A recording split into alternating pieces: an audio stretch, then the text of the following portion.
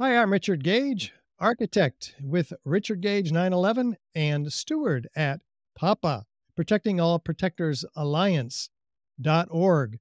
We are going to raise together today the final $3,100 of our campaign to be in Las Vegas at the National Fire Protection Association convention, June 19 to 21, coming right up in about a month.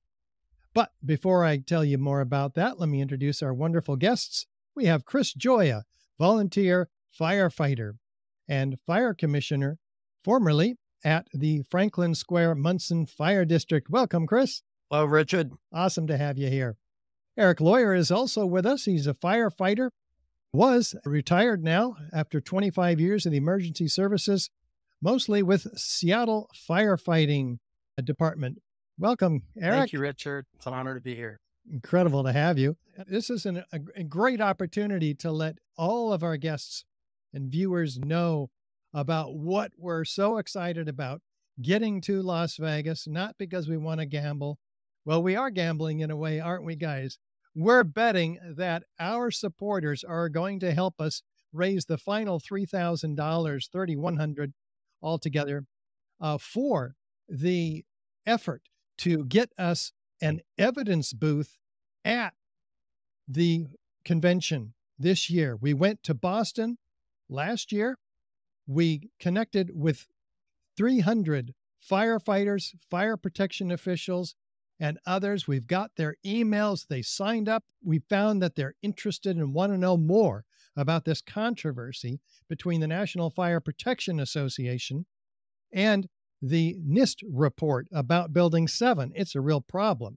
And our firefighters are going to tell you all about that problem. In fact, Chris, let's start with you. What is the big problem here?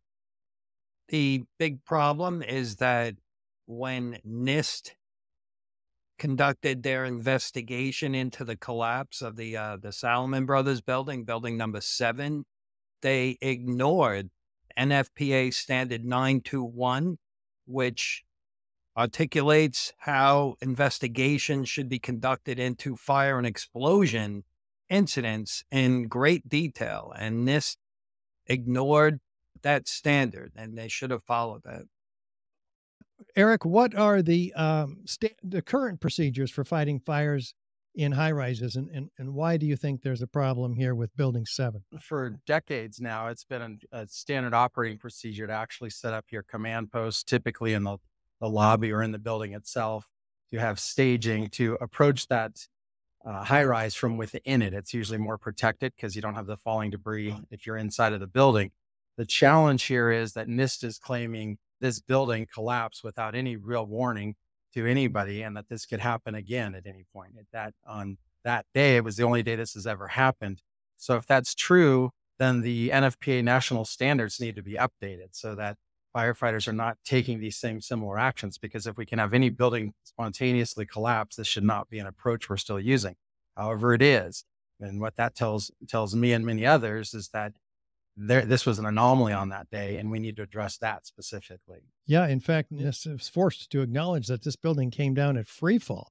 I know that's as fast as a bowling ball falling from the sky, and that means that not one of the 80 columns in this building gave any resistance.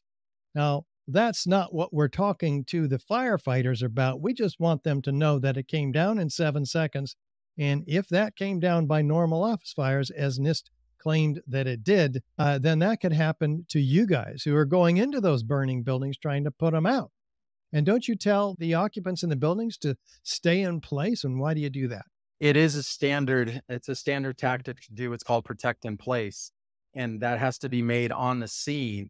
The challenge is now with with images like these burn in our head that this can happen, it causes a lot of confusion and a lot of, I guess you could say, panic at the scene with the people who might want to get out of that building.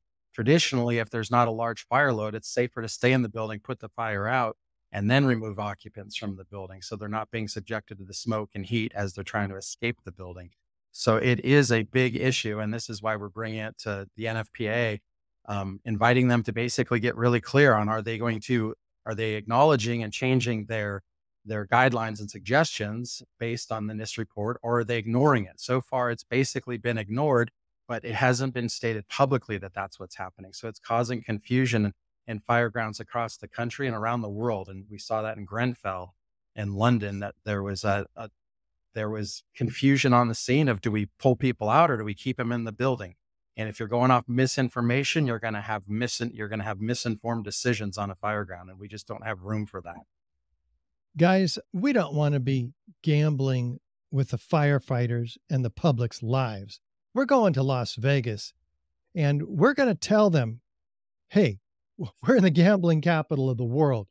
What are the odds that this building came down the way NIST said it came down? Chris, tell us about the history of high-rise buildings that have been on fire. Have any of them come down? Not to my knowledge. There have never been any buildings outside of the Salomon Brothers building that collapsed due to fire. But on 9/11, this was the first one then. It's unprecedented? Absolutely. It's a reinforced steel frame building that had minimal fire load. The fires were not raging through the building, and the building experienced a sudden global collapse in the afternoon. And it came down. NIST actually says it experienced total freefall for a few seconds, and it came down in about 7 seconds, which is absolutely unheard of. Do you think that the firefighters deserve to know about this third tower on 9/11 that came down? And how many of No, it's a tremendous safety issue. If steel frame buildings subject to fire load over the course of a few hours, if that weakens the structure to the point that it's going to experience a global collapse, such as the one that we witnessed with the Salomon Brothers building, that is huge. And the rules have to be changed to reflect that. Erik, why do you think it's so important for us to be in Las Vegas? Jim, to me, it's awareness. The majority of firefighters, even last year when we were in Boston, the majority of the firefighters and fire professionals that came to the booth weren't aware of this building collapse. So we're having to make decisions still every day across this country as fire professionals. And if we don't have the right information, we can't make those decisions. So this is critical for us to raise awareness and for people to become more aware. We're inviting the NFPA to make it more transparent, because if they're not changing their national standards, they need to make it clear why, so that the firefighters and fire professionals can be clear there's a reason we're not making upgrades from this fire collapse on 9/11. And that would help inform these firefighters that, hey, we don't agree with this investigation that was done on this building. And that investigation didn't follow national standards. It actually destroyed physical evidence. It's the first time we've ever had a major collapse of a fire protected building like this. And because of that, it should have been so thoroughly over-tested, yet it wasn't. The evidence was destroyed. So how can we have any confidence whatsoever in that investigation if we don't even have physical evidence that we're basing these decisions on? And what did you learn in Boston when we went last year about the willingness of these fire professionals and firefighters to listen to this information? Yeah, when people hear it, they do want to learn more. In a way, they're kind of surprised that they haven't heard about it. And that alone was was kind of I'd say a red flag to some of them. Like, why haven't we heard about this? And so there is an openness, and especially when it's related to fire operations and changing those, because everyone wants to make fire grounds safer. If we don't have the right information, we can't do that. So there's an openness for this to be shared more and for us to have more of a conversation openly.